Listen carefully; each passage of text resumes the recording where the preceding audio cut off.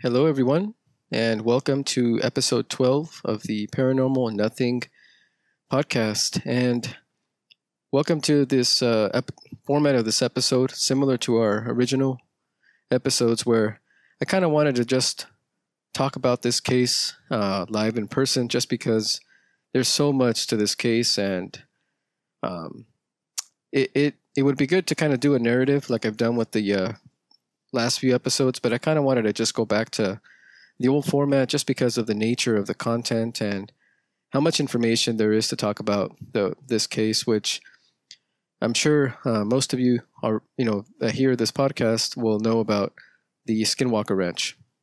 And there really is, I can't do the episode justice, I think, just by doing a narrative. And I also can't do the episode justice by kind of warning you that I'm going to try to cover as much as I can about the case. I've read a lot about the case, heard a lot about the case, watched some shows about the case, and then I've got some my own opinions about it. So it's not anything that's going to be brand new, but at the same time, I'm going to give you my own perspectives just based on the wide variety of reading I've done about it and reading I've done about other topics, other areas that I think connect to the case, such as psychology, psychotherapy, mythology, even religion. So some of these areas actually, I believe, do have a connection to what's going on at Skinwalker Ranch. So that'll be the extent of today's episode. So please, if you haven't listened to any of the other episodes that I've done, more on the narrative style, please do so. Such as the Peter Stump, the werewolf at Bedburg, and then the most recent one I did, which was on the cynocephaly. Again, kind of harkening back to episode 1 with regards to dogmen and dogman. So the next few episodes, I don't know how I'll do them, but if the content kind of lends itself to something like this, where I'm going to just talk to you about the case rather than show you thumbnail. I'm going to talk to you and I'm going to show you different pictures, different things about the Skinwalker Ranch case. So please feel free again to comment. And if you haven't done so, please subscribe and like and sign up for notifications to kind of find out when I put out these videos. I know in other episodes I haven't mentioned, but my name is Juan Quiroz. I live on the West Coast in California, and I've always been interested again in anything related to the paranormal. I've got a technical background in computer science and in mathematics, and I try to kind of bring my background into this podcast, and it's kind of grown a lot from day one. So before I don't want to talk any more about myself, but I want to just get right into the case. So again, today's episode will be a deep dive into Skinwalker Ranch. So to start it off, this is a picture of, again, the most famous book on the case, Hunt for the Skinwalker, written by Kelleher and George Knapp. So about, I'd say like 3 months ago, I finally got around to finishing the book. I actually bought it back when it came out in 2005. I was finishing up college, and I had it on my bookshelf for a long time, to the point that I was moving, and I ended up selling the copy I had back then. And I believe I had a hardcover back then. So recently I decided to buy it again, paperback, and I finally finished it a few months ago. So if you haven't done so, I'd highly recommend that you read that book. It is probably the one that kind of got the case on the map. It's very, very well written. It's written by different authors. As you could see, there's 2 authors. So you could kind of tell their writing styles a little bit differently, are a little bit different. And you could kind of see the difference as you're reading it. But when I heard about the book back in 2005, the reason why I bought it, I was, again, very, very much into the paranormal. And being in California, the ranch itself is in Utah. I thought, it would be interesting to maybe head out there at some point. Again, it's not very far away from where I am. But I never got to do that. But in 2005, when the book came out, I had already heard about the case because of Coast to Coast. So Coast to Coast AM is what kind of also introduced the case to most people. And then also again, once this book was written, because of George Knapp. So if you're not familiar with who George Knapp is, that's a picture of him right now on the screen. He is, again, famous. He's kind of known as the UFO reporter, mainstream reporter for news station in Las Vegas. But he's also more recently been in the news a lot because of the Bob Lazar and the Nimitz case and David Fravor and all of that situation going on right now with possible UFO disclosure, which I'm not going to get into too much, but I will in extent because it kind of is connected to what's going on with the Skinwalker Ranch. Some of the people in the UFO disclosure movement that we've seen recently are actually players in the Skinwalker Ranch case. So I think that'll come into play as we talk about the case further on. But yeah, so George Knapp, again, he's one of the writers of this book, and again, he's kind of a host of Coast to Coast occasionally. But this guy here, Jeremy Corbell, he is the recent director of the movie Hunt for the Skinwalker, which I believe I haven't seen it, but and again, I'm not trying to discredit anybody, but he doesn't. He when I've heard him recently on Joe Rogan's podcast. When I've seen some of his movies, even the Bob Lazar movie, very well made movie, but he kind of strikes me as a salesman, which I think, again, that's his role. He's a salesman. He's trying to sell his movies, but I really enjoy the people that he gets to talk to the camera, like Bob Lazar. And then again, for the Hunt for the Skinwalker movie, he actually did get to go to the site together with George Knapp and kind of for us to see that firsthand was pretty interesting. Although I haven't seen it, but I understand that's what the movie shows. So his recent movie is kind of what also made this case recently kind of blow up again. In addition to, again, the Bob Bigelow stuff, which we'll get to in a second. Okay, so I'm kind of giving you an introduction as to first why how this case came to be, but then I'm going to kind of talk a little more about the details about the case and some of the players in the case itself, not in actually bringing the case to light, but in the case itself. So this is another picture here. This guy's name is MJ Banias, I believe that's how you say his name. And he's got a really, really good article out there on Vice.com. If you're not familiar with the Vice, not the Vice channel, but the Vice magazine. And he's a UFO guy, but he's also kind of a mainstream guy. He seems like a really intelligent dude. I've heard him on a few different podcasts, and I've read a lot of his pieces online. Very, very thoughtful approach to the Skinwalker Ranch case. The picture you're seeing is actually from that Vice article, and it's actually on the ranch itself. So this is a dog that belongs to the ranch, lives there on the ranch. And he did get to go and see the ranch, and some of the stuff I'm going to talk about today is pulled from that article.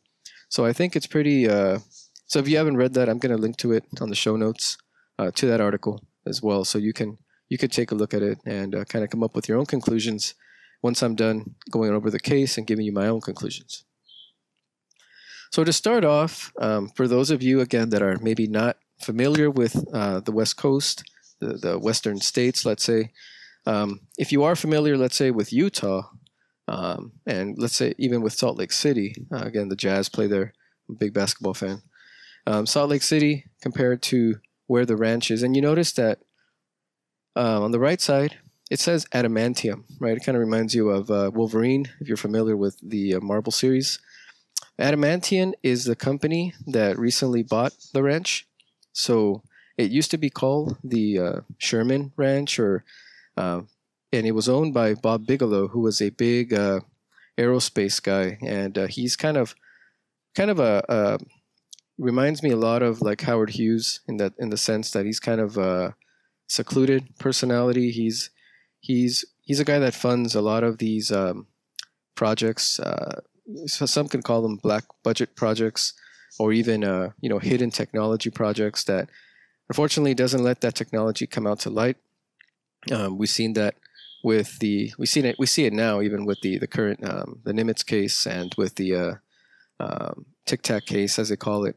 His name is in there, and Harry Reid as well has mentioned that he has connections with Bob Bigelow, And so Bob Bigelow sold the ranch not that long ago, actually, to this company. Now they've renamed it Adamantium. So we're going to get into that along the lines of today's story. But just to give you a geographic perspective, if you were to Google Sherman Ranch, this is what you'll get. You'll get, the pin drop on the right side. It's Adamantium. And then I'm just giving you a perspective with relation to Salt Lake City, where it is. And it's a good distance drive. Okay. Not that long ago, I was planning actually on heading to Zion, and I thought about maybe I could swing by the ranch from Salt Lake City after swinging by, and it was 5-6 hour drive. And as you can see, it's pretty remote. So it's not something that you would go to just, let's say today and come back today if you're leaving from California. It's a good drive. So it's a very remote place.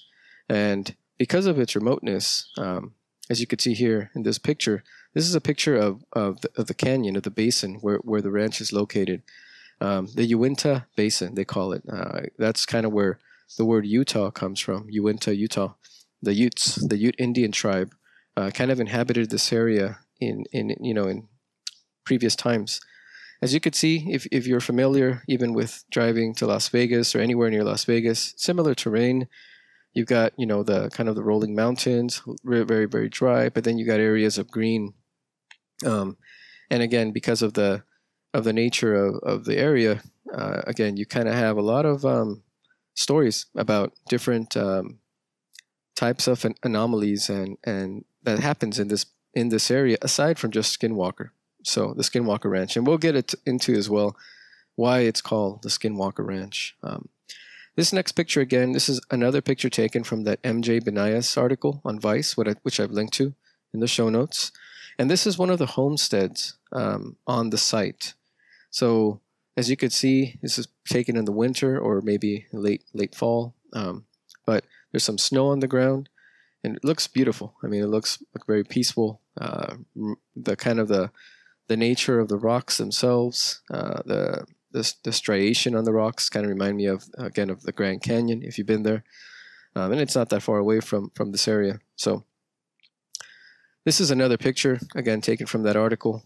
And it's another river that kind of snakes through the property on Skinwalker. So the ranch itself, it really is a big, big property. So it's not something that, if you're familiar with any ranches in Texas or in maybe even in Mexico, you have these very large haciendas, large properties where, there are homes strewn throughout, and there are maybe service facilities strewn throughout, different types of buildings throughout the very, very large property. There could be,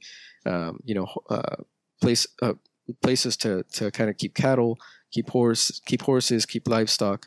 So it's not necessarily a farm, but it's a just big property with different things going on.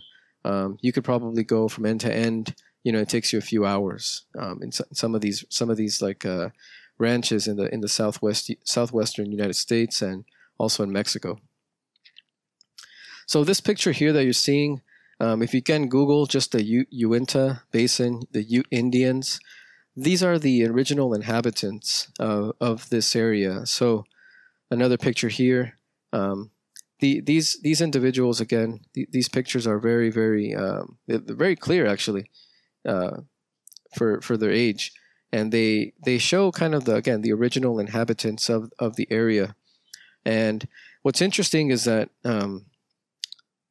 the legend, I guess, or the theory, the concept of what a skinwalker is. So if you're not familiar with what a skinwalker is, this is kind of a nice illustration I've seen throughout the internet. Somebody might have drawn it. Really, really nice job on it. And they talk about basically that most Native American tribes, particularly those again in the United States, they've got kind of a story about a skinwalker. So skinwalker is somebody who goes through some kind of ritual. I've read where some of these rituals involve, let's say, rubbing a black magical ointment on your body, drinking a particular potion, saying some kind of incantation, some kind of going through some kind of ritual. Whereas then you kind of place the pelt or the skin of an animal, a wolf or a fox or another animal, a bear, a deer. You put it on your body after you've gone through this ritual, which maybe involves some kind of ointment or potion. And apparently it allows you to turn into that animal and act like that animal, feed like that animal, be kind of a, if it's a wolf, you'd become kind of like a werewolf, right? Or a werebear even, if you're turning into a bear.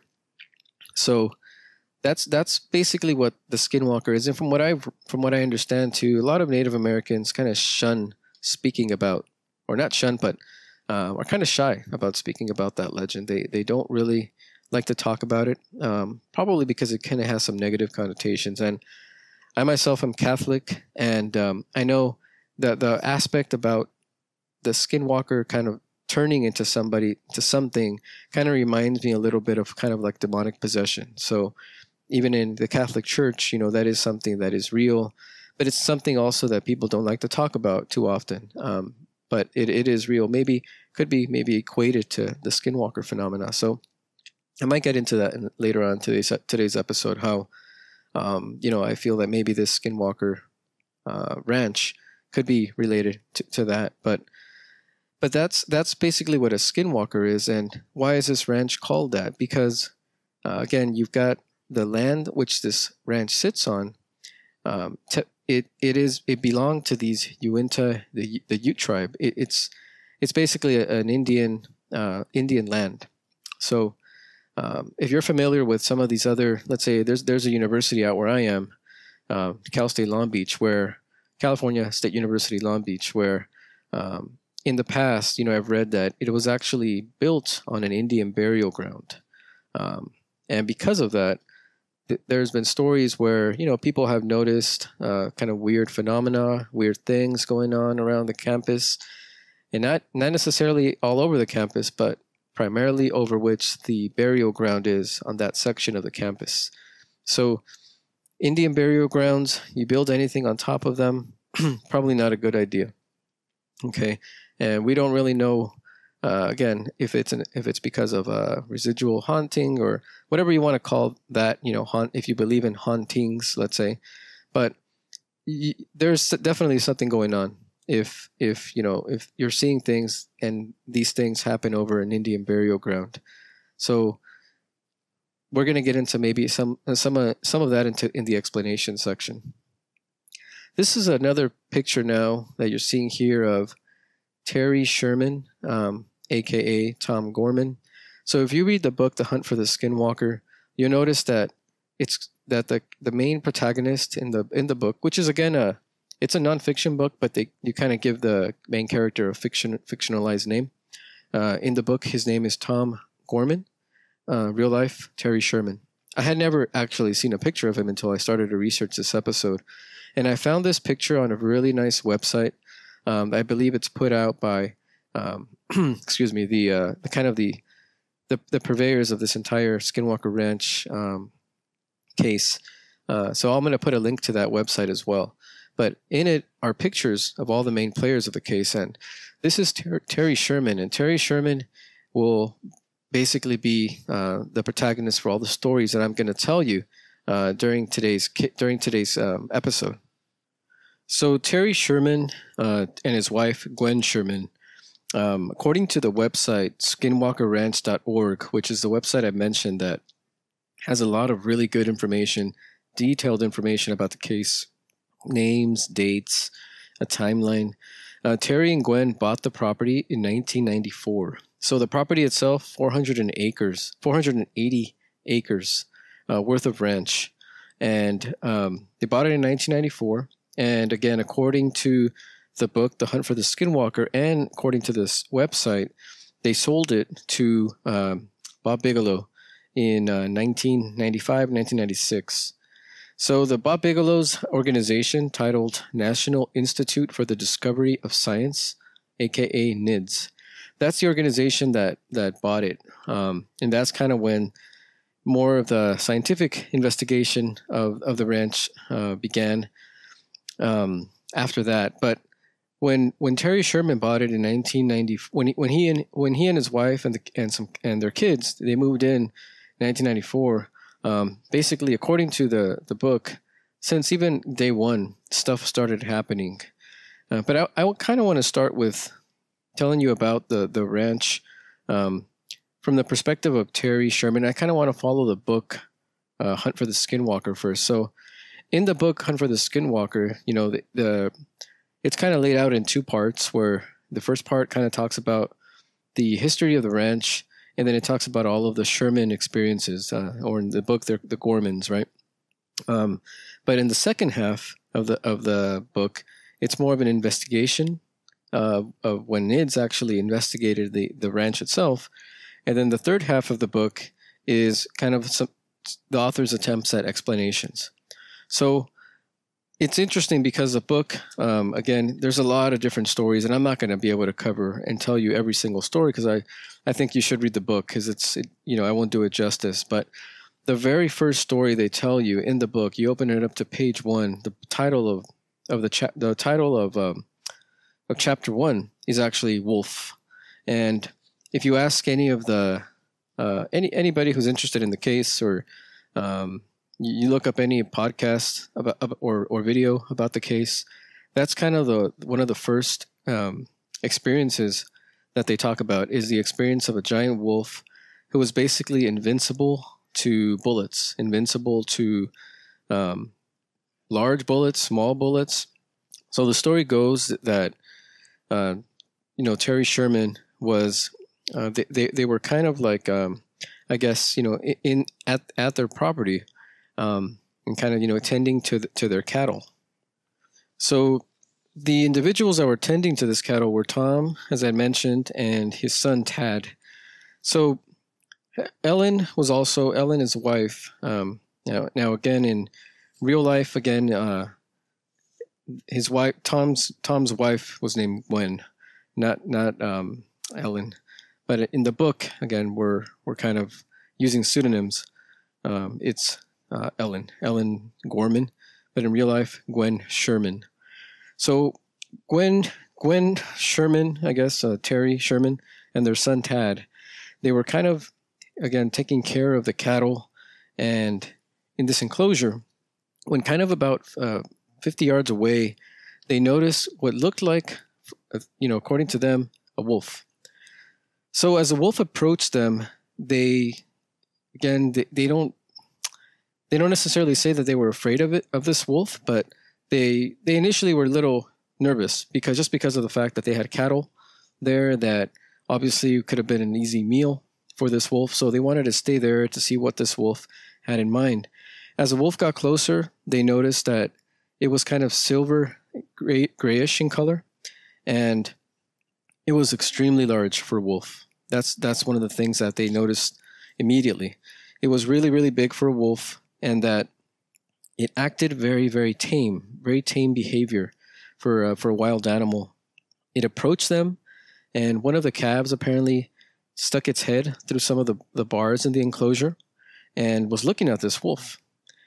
The other interesting, aspect of this case is that this particular example is that they were able to actually even pet the wolf. They pet the wolf, and it was kind of wet it had a wet texture to it, according to the family, which was kind of interesting, I think, because this wolf, again, a wild animal, nobody could ever think about petting a wolf, especially such a hulking wolf, over 200 pounds, according to the book. But initially, again, the animal also had very, very striking blue eyes. So the animal itself, when I read this, and then when I tell you what happened next, it almost seemed kind of tricksterish to me. If you're familiar with the trickster archetype, or Jungian psychology, again, Jungian psychoanalysis, the trickster that tries to not make sense of things for you, tries to play games. Think of Poltergeist, right? Think of the court jester. And in this case, this wolf, the way this wolf acted, it's almost as if it was playing with the emotions of the Shermans, in the sense that it made itself seem tame and playful, like a little puppy, even though it was a gigantic hulking wolf. And then also what I thought about when I read this is that it kind of reminded me also of Dogman. Again, like if you hear our episode 1 of the Paranormal Nothing, you hear, I kind of give you a description about the Dogman phenomena. But this particular wolf didn't walk on 2 legs. It wasn't an upright canine. It was walking on 4 legs, according to the description. But what happened next is that once a calf kind of stuck its head through the bars, the wolf immediately, initially it was tame. It wasn't trying to attack any of them. It immediately clamped down on this calf's neck, and it wouldn't let go. So the family, was hitting this animal. Tom was trying to hit it. Or I'm not going to refer to them as Tom in the book because then I'm getting myself confused here. So I'm going to just call them Terry, Gwen, and Tad. Or Tad. Tad is the name that the son is given in the book, but I'm just going to call them the Gormans. So Tom, I'm sorry, not the Gormans, Shermans. Terry and Gwen were there, and they were hitting this animal with whatever they could find. So, obviously, Terry couldn't get this animal off the calf. Price calf shoots the animal. The animal doesn't even flinch. He asks Tad to go get him his gun, his bigger gun. So at this point, he shoots him point blank with the pretty much a slug, and the animal's a giant piece of flesh falls off the animal. Literally, it just flies off the animal, and at that point, it finally lets go of this calf. But again, even after trying to hit it and shooting it multiple times, this wolf did not let go. So he had to actually shoot it with basically a slug, and at that point, the wolf did let go of the calf. Even though he let go of the calf, again, Terry did not want to just let the wolf go in case he came back and maybe hurt his family. So he followed the wolf. He tracked it into the surrounding area, and he said that eventually, what happened is that the footprints disappeared in an area that it would be impossible for the wolf to just all of a sudden disappear. But the footprints disappeared, just, no animal, just basically vanished. So he had tracked this wolf, and then all of a sudden, it appeared that the wolf vanished. So I think with that chapter 1 story of it, and again, I'm kind of paraphrasing what the story is about, but that story kind of already kind of sucks you into this whole skinwalker phenomena, because, like as I mentioned earlier, a skinwalker typically is a person that wears the pelts of a wolf and begins to act like a wolf. So this particular creature, it did exude intelligence, and the Shermans did say that they felt that this creature had a very high intelligence. They thought it was a wolf. The wolf obviously it didn't act like a wolf. It didn't try to attack them, or it didn't try to immediately attack the calf. It almost as if it was kind of playing a game with them, kind of letting them assume that it's not going to do anything, when all of a sudden it just decided to change its mind and attack one of their calves. So it's a very, very trickster type element to it. And at the same time, skinwalker, that's almost what a skinwalker is said to be, is somebody who can transform into that animal if they wear the skins of that animal. So that's the first story, called Wolf. So the book itself, again, over the next few chapters, you do kind of encounter more stories about cattle and about cattle disappearing, cattle mutilations, that the Shermans, obviously, they're ranchers. One of their primary sources of income is actually cattle. So as the story indicates, that whenever they had one cattle that had gone missing, or one cow or a calf, that essentially meant that they would be missing out on needed income to kind of keep their house, their ranch, their homestead, their business, their family life going. So whenever they have any one of them missing, it's basically you got to drop everything and go find it. So one of the stories in the book is that Tad, the fictionalized name for their son, was kind of taking care of some of the cattle when he noticed that one of the calves had gone missing and had fallen into some kind of ditch. So he goes after the calf that's in the ditch, and in the meantime, he leaves another cow or calf kind of waiting for him to come back. And it's, again, real. When you're way out there in the middle of nowhere, Tad goes and retrieves the calf that had kind of fallen in this ditch. And according to the book, it took him about 20 minutes max to actually retrieve this calf. So when he gets back to where he had left the other cow or calf, 20 minutes only had passed. He says that he kind of was in shock because he sees that something has, with utmost precision, has cut the rear end off of this calf. Only, according to him, some object must have used 100% precision on the cut in order to cut the rear end off, basically, to hollow it out of this animal that he had found that just 20 minutes earlier was intact. So something must have come, some kind of technology, something that can make such a cut, that almost surgical-like cut, in 20 minutes out in the middle of nowhere. So that didn't make sense to Tad. So you see that case as well. You see another case again where Terry is actually chasing a cow, it looks like, that has kind of gotten loose. And as he's chasing it, again, we're talking about, gigantic cow that Terry, these cattle that Terry owns are prize cows, prize cattle that he uses, again, for monetary reasons. So, they're obviously very well fed, and they're obviously very well, endowed in terms of weight and in girth. So if you could imagine one of these animals running across a pasture, and then all of a sudden Terry says that he stopped seeing their footprints, their tracks.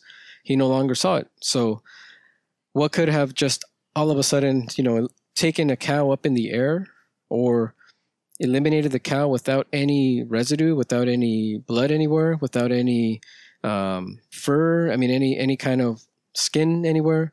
It just didn't make sense to Terry that this cow, as he's chasing it, as he's tracking it to bring it back to the enclosure, would all of a sudden just disappear. Because that's what it seemed like, that it just vanished into thin air, just like the wolf episode. So these stories that we've seen so far, again, primarily have to do with cattle, with animals, cattle mutilations, cows going missing, stuff that we see maybe in some other cases throughout the American Southwest, or even in other parts of the country, where we do see cattle mutilation type of phenomena, which, again, it's not something just unique to Skinwalker Ranch, but does happen throughout different cases that again, people don't know why it is that cattle mutilation does occur. That's something that is still a mystery. And I know Chris O'Brien, another very famous cattle mutilation investigator, he's written a few books about it, as well as about the trickster. So I think the trickster, again, has a large role in the Skinwalker Ranch phenomena.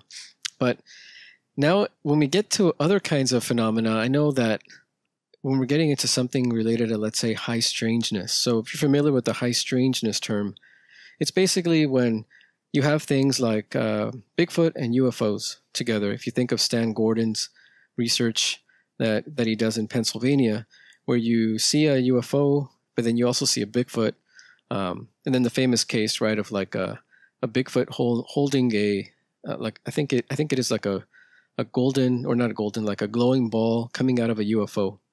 So those kinds of mixtures of different, what you would typically consider paranormal phenomena,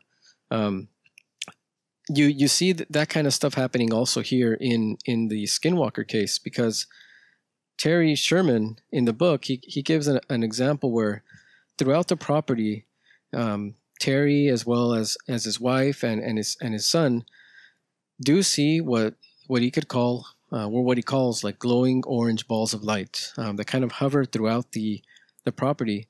But the high strangeness part is that he actually sees them coming out of what it could only be called like a portal, like some kind of portal in the sky.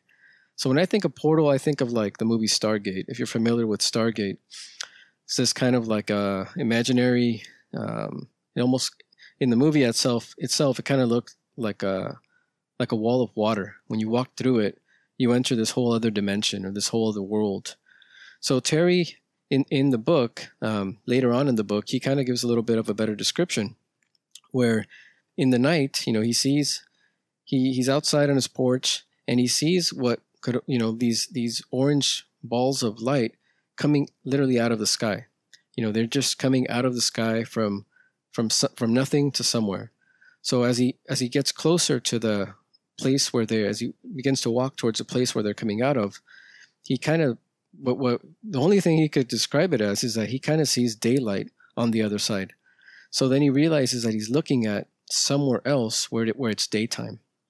So it's almost like a Einstein-Rosen bridge, like a wormhole. If you've ever seen the movie Interstellar, or if you've read any, let's say popular science with regards to wormholes, where if you have a wormhole, technically you would be able to, if you look into the wormhole, you would be able to see what's on the other side. It might be another galaxy or another universe or another dimension in this case. But Terry is able to see into this quote-unquote hole that these orange balls of light are coming out of, and he sees, again, just daylight. So I think that's like the one of the more high strangeness elements of the story, that he couldn't explain what this was, and again, he didn't have any other witnesses to kind of corroborate that. He obviously he didn't take a picture of that, which we'll get to in a second in terms of like photographic evidence and any other kind of evidence. But another high strangeness element of the story, and I really like this element because personally I'm a big fan of the 80s action movies. So in the book they talk about Predator, and obviously if you've seen the movie Predator with Arnold Schwarzenegger, Jesse Ventura, and Carl Weathers, it's kind of a guy movie fighting like an alien from another planet that has crashed on Earth, and these guys are trying to get out of the jungle by kind of killing this alien, who eventually basically kills, spoiler alert, most of the team except Schwarzenegger. He ends up surviving it. But if you remember the way that this animal looks like, it kind of looks like a camouflage, like an invisible, I guess you could call it, almost like a little bit of a reptile type of texture to it, and it could turn the camouflage on and it could turn it off, at will. And it's got kind of like long flowing dreadlocks, it looks like, but it's a very imposing creature in the movie. Well, in the book, Terry does give an account that when they were out and about on the ranch, it appeared that they were if they looked on either side of the trees, it looks like there was some kind of creature that was kind of keeping track on them. It was walking with them, but hidden in the trees. And when they started to look into the tree line, they could kind of see the shape of a humanoid figure, but it could only, again, based on their description, the author of the book of the Hunt for the Skinwalker said that it reminded them of essentially the creature from the movie Predator, that it had that type of texture, like that type of camouflage. So really, really bizarre. It's something that I've never read any other paranormal book where they talked about the creature or whatever entity is in that case looking like the Predator. So I thought that was pretty cool. At the same time, pretty high strangeness. Again, you've got an element of a humanoid, but what appears to be kind of camouflage. So there's a lot of other high strangeness accounts, and maybe we'll go into them. But I want to keep telling you some of the other stories about what Terry Sherman and the family went through. So going back to the phenomena related to cows and calves. So another interesting case that I remember reading about and hearing about, and even George Knapp. You could actually Google George Knapp plus Skinwalker Ranch on YouTube, and he has a really good couple of talks he's given where he shows pictures that he took at the ranch in terms of like where he saw the phenomena versus where the phenomena took place at. So he kind of gives you some real time pictures of stuff that happened in this book and where it actually took place geographically. So you could just Google that. If I find it, I will post it in the show notes. But one other case that is quite talked about is a case of the cattle that are basically, they go missing. Terry Sherman can't find his cattle. I believe it's in the middle of a rainstorm. And in the middle of this rainstorm, his wife looks at Terry.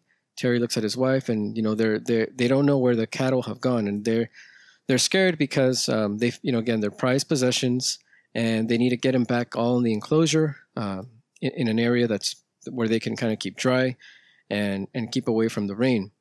So Terry goes out in his vehicle and looks for these cows. And when he's arriving to, I guess they have kind of these large containers at the property for storage purposes, kind of like maybe like a modular building. When I think about a modular building, I'm thinking maybe like a container where you keep either school equipment or sports equipment, just this really large steel container or another strong material. Where in this case, again, Terry kind of had it out there for equipment, I believe. But as he approaches this container, he begins to hear what looks like what it sounds like, sounds of cows. So as he approaches it, I believe it was upwards of like 20 cows, I believe, that he sees that have been almost surgically placed into this container. They are squished, but they've all kind of been placed inside here. How is it that they were all of a sudden were in there through a very small enclosure of the container, and they're all placed in there like sardines? He says that it just stunk really bad. But how is it that they were able to get, something was able to get a bunch of different cows, different temperaments, and again during a rainstorm, all into this container all of a sudden? Didn't make sense. Again, that trickster element coming into play again in this case, in this particular example. So that's another interesting one. And again, even when it comes to, let's say, UFO phenomena, that also was seen quite often on the property. They did see a lot of black triangles. They saw weird looking ships, weird looking objects in the distance. Another interesting case that I'm just thinking about right now off the top of my head in the book is that they see kind of like if I'm sitting on the porch of a big property, far off in the distance, I have a gate to enter the property, and I see, let's say, a car that just stops there all of a sudden. Maybe it will try to drive around my property, but then flees, almost like a Men in Black type of phenomena. But apparently they were able to see this happen often, and no tracks were left of this car. So a lot of real strange phenomena happened to Terry Sherman and to his wife and to his children. So this was, again, they bought the property in 1994, and there's a lot of other smaller little cases that happened. There's even some Bigfoot sightings they had on the property. Again, the wolf sighting. There's a couple other wolf sightings, and I'm going to get to another sighting in a second that didn't happen to Terry Sherman. But so again, this property just full of high strangeness events, full of just all kinds of paranormal type stuff, from UFO, from Bigfoot, from apparently skinwalkers, dogmen, even, and I'll get to it in a second too, you have some kind of ghost type of phenomena. But why is it that Terry Sherman did not leave earlier? Well, again, he's kind of one of these guys from the American Southwest, kind of a tough cowboy type of guy. He didn't want to leave his property, especially the fact that it was his livelihood. He was going to have to leave his livelihood. So the fact that he left it, only after 2 years, because they sold the property to the Bigelow, let's say the Bigelow NIDS Foundation, within a couple of years of Terry buying it. So in a couple of years, that's all that Terry was able to stay. I think that says a lot, especially, again, a tough guy. Terry appeared to be kind of these tough guys that we see, real macho guy. And the fact that he left his pride and joy behind. It wasn't, whatever the family was going through, it wasn't worth it. So I think that tells a lot. So now we're going to talk about what happened when Terry decided to sell the property and who bought it. So by July 1996, that's the year that the Shermans basically said they'd had enough of what was going on at the property, and Tom Bigelow basically kind of had heard about the what was going on, Robert Bigelow. And again, if you Google his name, you'll see that he's kind of connected to a lot of UFO type research as well as mainstream aerospace research. So he's kind of a guy that he touches a lot of different areas within the sector, and particularly even in the paranormal. So you'll find that he's involved in stuff related to reverse engineering alien technology. Apparently, the stuff that we're seeing now with the Nimitz and with even this To the Stars Academy type of information. Some of those people in that particular organization are connected to Bigelow, and some of the individuals from NIDS, the National Institute for Discovery Science. So Robert Bigelow buys a ranch again off from the Shermans in 1996, and they take over the ranch itself. They kind of close it off. The first thing they do is they kind of close it off from the public. So apparently, what Robert Bigelow wanted, he sees in the ranch the perfect kind of case, the perfect environment to really study these types of phenomena from a scientific point of view. So he kind of starts hiring a bunch of scientists and people with, again, PhD degrees to kind of come in here and study it from a scientific point of view instead of like another rancher to take care of it, or maybe somebody that can actually maintain the property rather than for the purpose of studying the phenomena. He decides to just basically kind of close it off and make it into like a laboratory. And that's where you hear a lot of these names that apparently were connected to the lab. Again, Colm Kelleher is one who wrote this book. You do see also George Knapp, Colonel John Alexander. If you look up his name, he's kind of an interesting guy, kind of a jerk, to be honest with you. When I've heard him interviewed a few different podcasts, he seems kind of an arrogant guy. But again, apparently he was connected to this particular case. He was involved in this case, and he was out there doing research apparently of some sort. And I believe he's a physicist. So they close off the ranch and the NIDS. NIDS is the institute that's kind of formed to some kind of like I believe it's just a name that somebody came up with to actually give it legitimacy in studying the phenomena at the ranch. So starting in 1996, they began to set up all kinds of equipment, high-tech equipment all over the ranch to monitor heat signatures, to monitor sound signatures, to monitor visible signatures, anything and everything that they could possibly track with data. They began to do that. And again, they're funded by Robert Bigelow, Bob Bigelow, so they've got the money behind it. They've got the money to invest in all of that. They set up some kind of command headquarters as well, according to the book. And from there, they're able to see all the different feeds of what's going on. And then again, a lot of other technicians and a bunch of different individuals come on board for this project. But again, nothing is nothing is pushed out to the public. This is all private, and apparently it seems that it's basically for Robert Bigelow. He wants to know what the truth behind this paranormal phenomena is that's happening at the ranch. So his goal is not necessarily to share the information with the media, with the public, but it's more for his own purposes. So that's the interesting part of the case. So Robert Bigelow, again, he tries to keep the information to himself, and it's not necessarily for the betterment of science, but again, it's more for his own purposes and maybe for monetary gain of some sort. Knowing again, he's done that with other organizations that he's funded. But in the case of NIDS, in terms of what actual results did they get, again, the second half of the book goes into a little more detail about stuff that they did, types of experiments they did, as well as some of their experiences that they had. So the experiences continued. However, it appeared though, because they were basically hoping for the type of phenomena to occur instantly, whenever they needed it to occur, which obviously doesn't happen. Again, this is another trickster type of phenomena that it only occurred when obviously it wanted to occur. There was no pattern to the phenomena. There was no pattern to when it would occur and how it would occur, how it would manifest itself.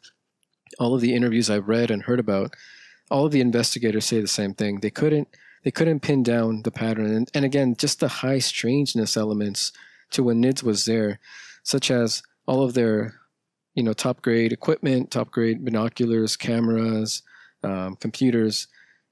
They would register that there was something there. Maybe some heat signatures could be seen out in certain part of the ranch.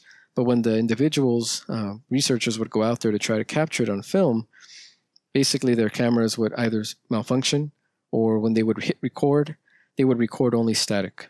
Nothing would come through.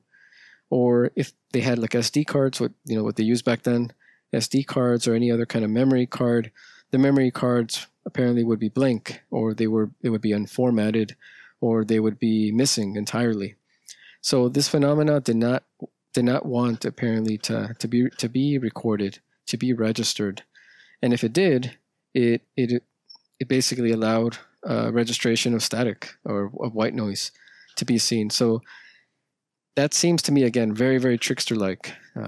One account that I remember reading that kind of was, again, high strangeness, very, very high strangeness, was when a couple of the investigators during NIDS times there, they were outside at the ranch, and from far away they saw, again, an orange light, similar to the light that Terry Sherman had seen when he saw kind of that portal open up.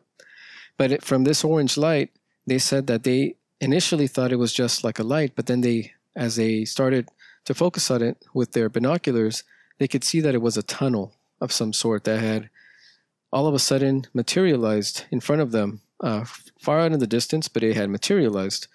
And they said that what they could see was that a dark humanoid shape had jumped out of the tunnel and began to run away.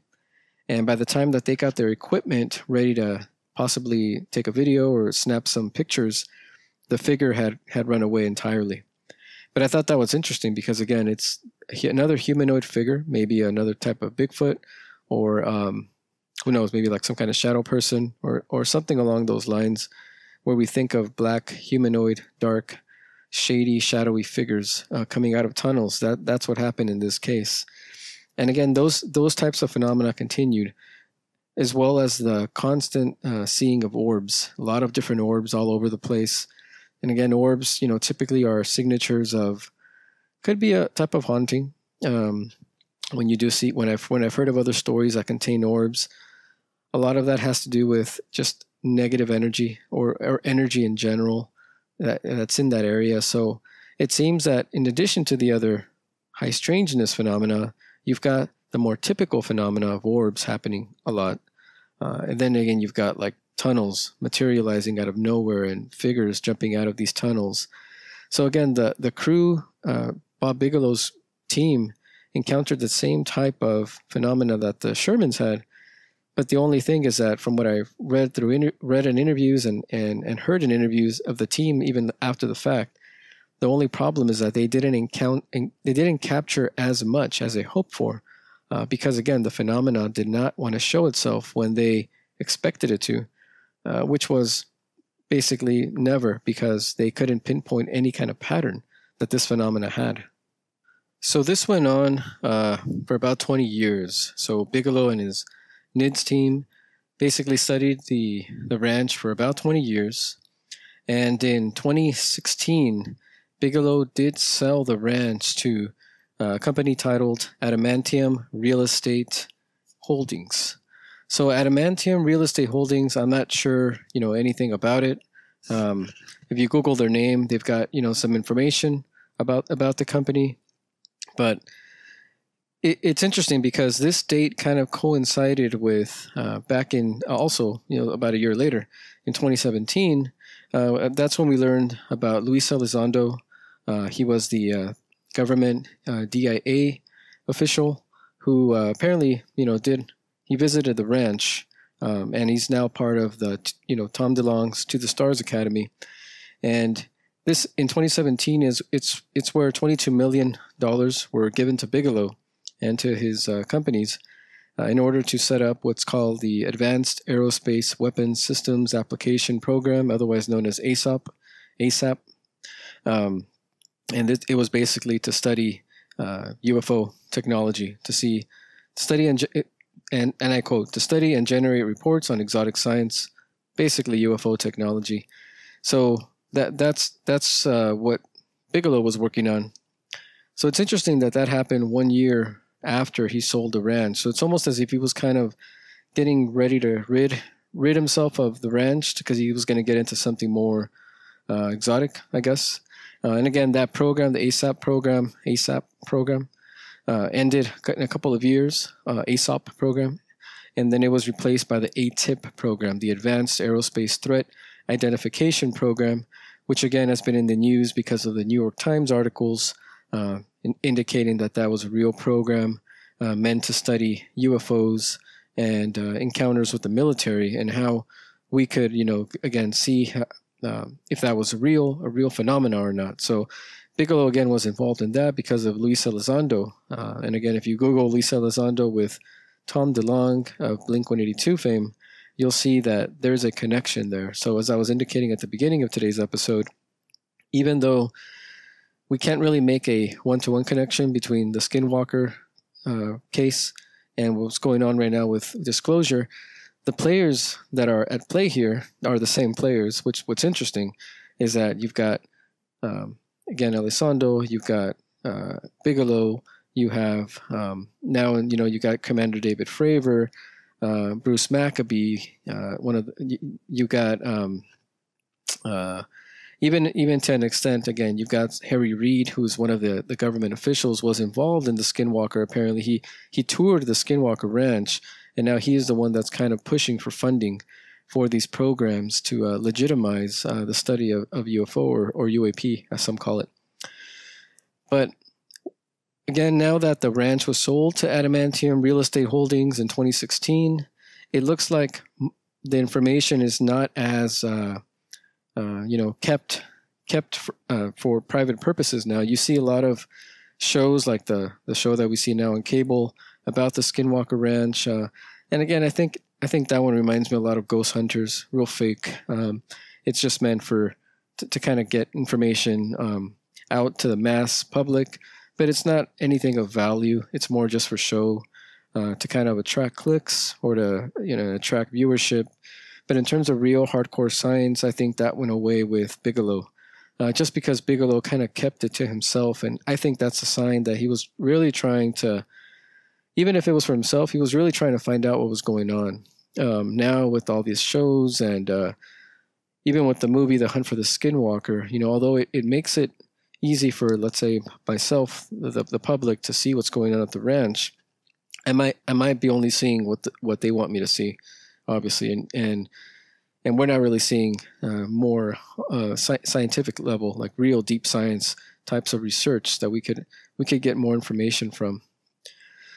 But I mean, if that's the case, at least we're getting some kind of information from that, because otherwise we wouldn't be getting anything. But because of again, Adamantium Real Estate Holdings, if you do click on the Vice.com article that I'm going to link in the show notes, you'll see that MJ Banias did write a really good, detailed article about his visit to the site now that it's owned by a different company and he was able to get access to it. And in the article, they talk about one particular individual, and he's kind of the head of security there. His name is Bryant Arnold.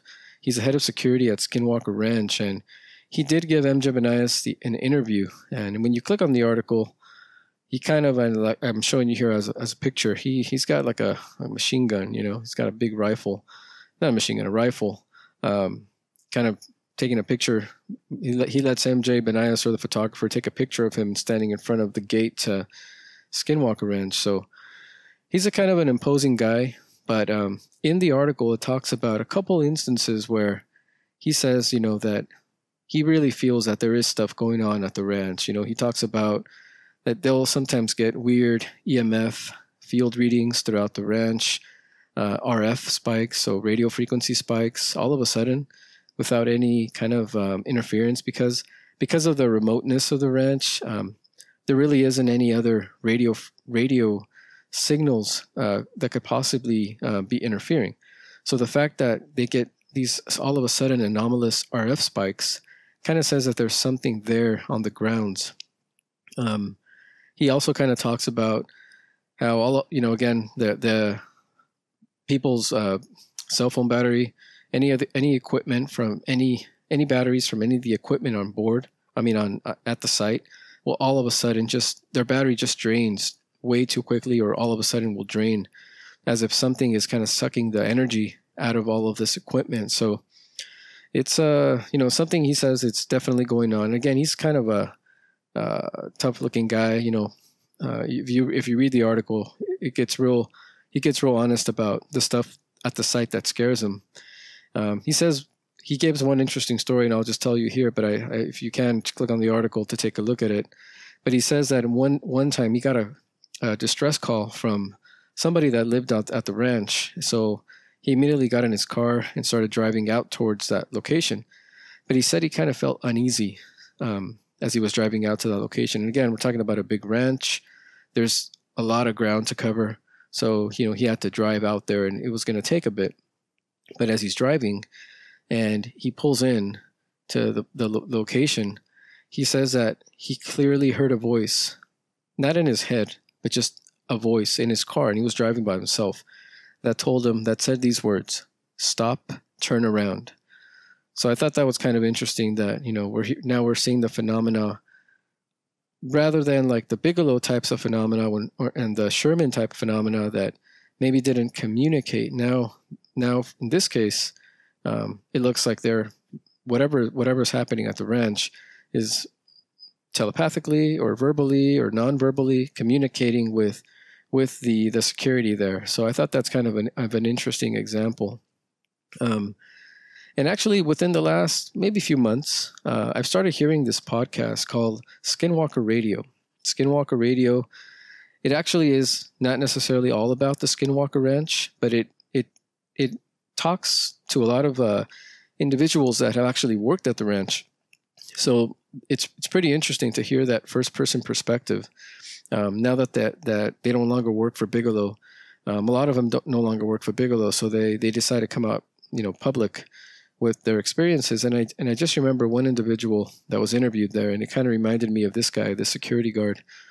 Tough-looking guy, kind of a guy that wouldn't get scared easily. But this guy said that it was interesting working at the site at Skinwalker Ranch because, he had heard about what was going on there, the types of anomalies that occurred there. But he didn't believe him too much. He said until one day, he would work at the ranch for a few weeks and then would go home, and his home was in Las Vegas, which is not too far away from the ranch. But when he would get home, he had a little baby and he had a wife there that were waiting for him. And he said that his wife woke up in the middle of the night and kind of asked him, to go check around the house because apparently she had seen what looked like a dark shape walking around the house. And then a few days later, he had seen the shape as well. So it came to they came to the realization that this only occurred when he would arrive home from the ranch.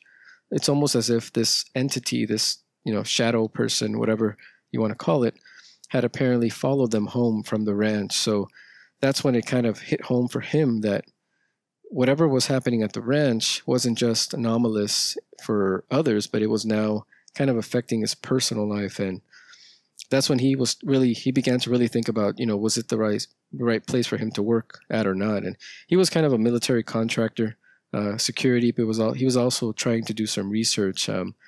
But I thought it was kind of interesting that some of his research also involved kind of doing some ritual magic out at the site. So I think he was just in general kind of a new age. He had a new age kind of mentality. So he said he loved the Skinwalker Ranch because he said that he felt that it had some kind of powerful energy throughout that would allow him to kind of hone in on his Zen, to kind of put it in new age terms. And so I thought that was interesting. Again, that's on Skinwalker Radio. But again, even going back to this MJ Banias article, the article itself, it does say that the security guard that they interviewed does say that now that adamantium has taken over the site, according to them, within the last few years since they took over, they've captured so much more data than Bigelow captured in 20 years. It's hard for me to believe that because, again, I don't think you can really pinpoint. You can't predict what the paranormal is going to do. You can't predict. I mean, that's exactly what it is. It's above normal. It's outside of the normal. Maybe a normal type of phenomena you can predict, and you can't put down data points and come up with a trend line or come up with a prognosis or a prediction. But when you're talking about the paranormal, you can. So I really believe that maybe Bigelow did capture a lot of information, but again, he's been hesitant to release any of that. None of that information is available to the public. So Adamantium, it looks like they're a lot more open. Again, they even got that cable show now for the phenomena. But I believe Bigelow must have tons and tons of data over 20 years. And again, over 20 years, so much stuff could have happened. And if Adamantium is saying within the last 3-4 years, tons of stuff has happened, I could only imagine Bigelow. But again, I doubt we'll ever see that come to light. I mean, maybe if this whole disclosure UFO movement does come to fruition in a good way for us enthusiasts of the paranormal.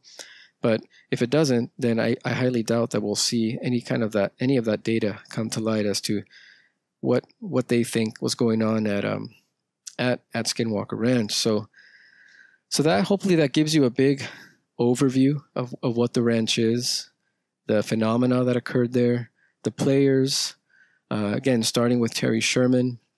But just like Bigelow kind of skipped out and I don't know, again, if he took with him a real mental conclusion, a good idea of what the phenomena of the ranch were. I want to kind of take a look at a few examples that are actually, some of these examples are in the Hunt for the Skinwalker book. So the very last third of the book kind of goes into what are Colm Kelleher and George Knapp's ideas of what the phenomena could be. But I also kind of want to take a look at it from my own perspective, like I mentioned at the beginning of today's episode, where I want to kind of bring in some of the other areas that maybe we can overlay onto the phenomena to really kind of see, is it something that we can explain, or is it something that, again, will be purely paranormal?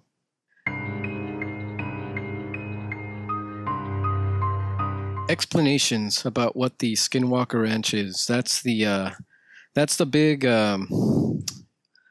big question, right? With anything in the paranormal, particularly again in the case of the Skinwalker Ranch, which is kind of considered, depending on the site you go to, it's basically considered kind of like the mother of all anomalous cases, especially now with a lot of information coming out to the public, and the fact that it's, again, they've got a TV show on the History Channel and a lot of different information out there. Its connection with the ATIP program, with Elizondo, with DeLong, Al Putoff, John Alexander, even Jacques Vallée to an extent, all connected to it and all connected to what's going on with this possible disclosure of the existence of UFOs. So how can we even start to try to, I mean, I'm not going to try to tell you I know the answer, because nobody does. But I mean, if you look at the evidence, just purely based on empirical evidence, we could kind of come up with some good ideas of what this could be. So the first thing that I think we can take a look at is the Skinwalker Ranch a portal area, similar to, let's say, the Bermuda Triangle, the supposed Bermuda Triangle, or the San Luis Valley in Colorado. If you're familiar with the high strangeness that goes on there, even Point Pleasant in West Virginia with the Mothman, a lot of high strangeness type phenomena occur there. Is it a result of the collective unconscious? Again, if you're familiar with Jungian psychology, we have this concept called the collective unconscious, where in reality, most of our archetypes, such as the trickster or the hero or the villain, they all kind of come into our psyche or into our humanity, human condition. They're not something that we learn, but they're something that we inherit from our ancestors. And I'm not talking about your let's say your grandmother or your grandfather. I'm talking about your human ancestors in general. that these types of archetypes or explanations of the human condition pervade throughout the history of humanity. So we see them at play, let's say in the trickster archetype, in the sense that you see that happening even when, and you experience it even when you don't intend for it to happen or experience it. That's what we consider an archetype. Could the Skinwalker Ranch be a portal area, like I said, where you see the collective unconscious? In other words, our collection of unconscious archetypes at play here, kind of creating this. I don't think that there are natural types of portal areas like this where they naturally occur because of the alignment of some type of geomagnetic fields. I mean, in that case, it could happen. I would say so, where you do have maybe some type of magnetic lines that kind of cause the individual in that area, certain individuals, maybe to experience things in certain ways, where you would see maybe things that aren't really there because of the high magnetic fields in that area, the EMF. That could happen. I'm not sure if there's been studies done on each of these portal areas that have caused that. But the fact that the Shermans, going back to the wolf, all of them did see this wolf, 200-pound wolf that was tame and that all of a sudden disappeared. I don't know if you can purely attribute that to maybe, let's say, a portal area where you've got a high EMF reading that kind of creates these types of feelings and sensations for those around, because here you have what clearly was for them a flesh and blood animal. So if it was a flesh and blood animal, I don't think you could really attribute that to just a purely sensational, a pure sensation. So I really don't think it's a portal area in this case. Although, again, it does sound like it could be, especially when you do have those portals that Terry Sherman saw in the sky. And then you also had the same kind of orange tunnel that the NIDS individuals saw. So you have portals in there, but is the whole ranch a portal area on its own for those reasons of, let's say, EMF fields kind of crisscrossing, creating sensations for individuals that approach the ranch? I don't think there's enough evidence to say that. Even though it's been studied quite a bit by all the organizations that have been at the ranch, I don't think there's enough evidence. The other explanation for the ranch, for the phenomena at the ranch, and this is actually a more recent one, is infrasound. So if you take a look at some of the more recent articles, even I believe that I forgot her name right now, but there is a paranormal investigator going around right now saying that she believes that the infrasound explanation is probably the correct one for what's happening at Skinwalker, and unfortunately is kind of a guinea pig story when we as we approach it right now. So for those not familiar with infrasound, it's basically infrasound does occur naturally, and it's kind of a particular sound wave that can cause you to kind of hallucinate, almost like a drug, like LSD or any other type of hallucinogenic drug. But it occurs with sound waves that are either generated by a man-made device, or could be there are cases of them being generated naturally as well. But in the case of the Skinwalker Ranch, some of the paranormal investigators that have gone around talking about it say that Bigelow was actually involved with weapons testing, high-end weapons testing, and they were using infrasound basically as a weapon to kind of disarm our enemies using infrasound, using these sound waves to make you either hallucinate or make you do something on command. And essentially all the security personnel and all the researchers and even, again, Terry Sherman himself were all guinea pigs. And infrasound was basically the medicine of choice, or the hallucinogenic of choice, to see how these individuals reacted. Individuals from different fields, different perspectives, different socioeconomics, to see how each of them reacted to the infrasound going on throughout that area. Is that plausible? I think so. I mean, we do see that being the explanation even recently for the whole Dyatlov Pass. Dyatlov Pass, if you are familiar with that, that's something that infrasound is attributed to quite a bit. Now, in terms of it being something that can legitimately be used as I wouldn't call it a bioweapon, but as an advanced weapon, I don't know. I really don't know if we can say that that's the case here. Again, especially with the I go back again to that wolf episode. If we think about the Predator episode that Terry Sherman had, I could see that being that could happen. Again, if you have already an unconscious thought maybe about the what's going on at the site, and again, the infrasound maybe plays on your unconscious thoughts, on your unconscious fears. Just again, like the Jungian and Freudian psychology say, we kind of have these inner fears and doubts that if you check the right boxes, again, they could generate very, very waking dreams, types of waking conscious thoughts that could kind of generate into these feelings and these visions that maybe Terry did generate something like that to actually create that predator type of creature that he saw. Again, a collection of unconscious, and then the collective unconscious. All of these different psychological archetypes could have been in play here if you kind of activated them using infrasound.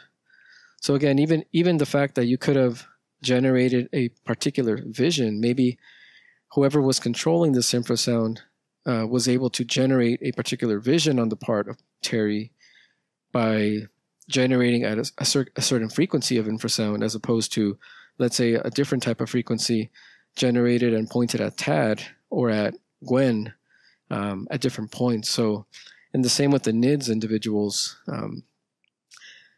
I want to say, though, that I personally don't think this is the case, just because of the amount of people that have been there, and for nobody to actually come out and say that that was the case. Somebody must have known. You know, there's been hundreds of people that have been attached to the case. A lot of different scientists have worked there. None of them have said it. This is just a recent theory that somebody has come up and said that, yeah, that they think that it was infrasound. But I really feel that you would need a lot more evidence to prove that infrasound could even be weaponized. And again, I don't think we've got that evidence yet, empirical evidence. It might be the case, but we don't have that empirical evidence. So the last theory I've got to talk about is, and it's kind of the one I alluded to right at the beginning of the episode, and I think for me personally, just because I'm aware of some of the Indian burial grounds here in California, and some of the effects that have occurred when construction happens on these Indian burial grounds, I really think that on this Skinwalker Ranch site, the Sherman Ranch site, there must be an Indian burial ground that, and we've seen actually in some of these stories on Skinwalker Radio, or even on some of these articles on Vice or other articles related to the Skinwalker Ranch, all of the individuals that have worked there indicate that whenever there is digging going on at the site, it appears that the phenomena ramps up. So that's really the only time that they've been able to quantify or quantify qualitatively when there is actual phenomena occurring. So they can expect the phenomena frequency to increase whenever there is actually digging going on at the site. And they actually do say that a lot of times this trickster-like element at times does prevent them from digging, might make some of their equipment malfunction, might hide some equipment, and it might be a very, very large piece of equipment. It might be some kind of a digger or some kind of I don't know, bulldozer or something.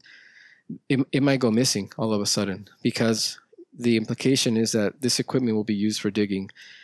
As I indicated here with the University, California State University, Long Beach, here in California, they did have an Indian burial ground, and again, there's a lot of cases of, anomalous types of stuff going on near the burial ground. So I think that this is probably the most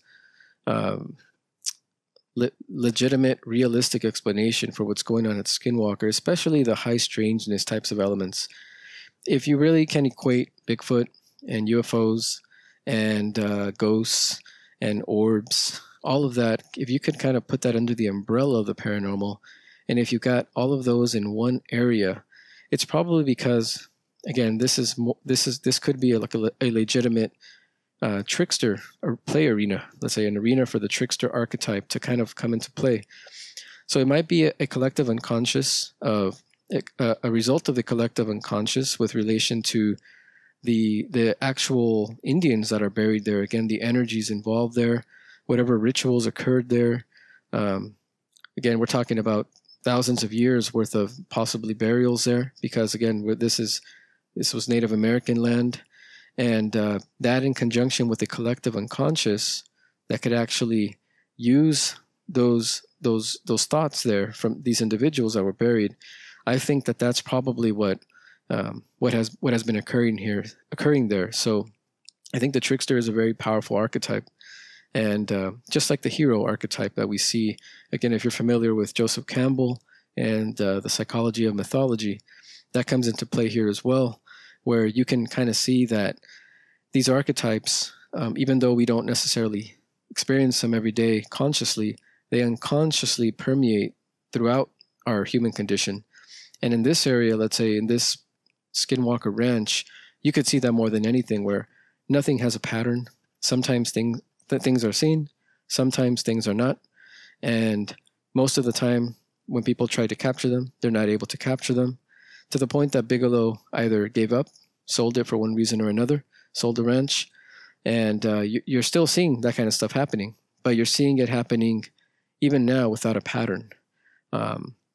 So I think it's a type of like a poltergeist, poltergeist literally means noisy ghost in German. So it's a poltergeist / trickster, but compounded on the fact that it's happening on an Indian burial ground. Those are deeply connected, I feel. And I haven't read to see if there's been ever I guess an opportunity to, let's say, to bless the area, to have a blessing done at the ranch, let's say to have a Catholic mass said at the ranch, or anything of that nature. But I'd be curious to see the phenomena itself, to see if there's any changes if those kinds of things were done, rather than treated as for purely scientific reasons, because I think that's what has been done so far. It's been treated as a scientific lab. Unfortunately, again, these are real individuals, if buried there, which I think are buried there. This Indian burial ground. If you disturb anything like that, that's probably not going to lead to good things. And I think a lot of these whistleblowers that have come out after the fact, once Bigelow sold the ranch, have indicated that they felt that it was a beautiful place, a holy place, a powerful place, but that something had been disturbed.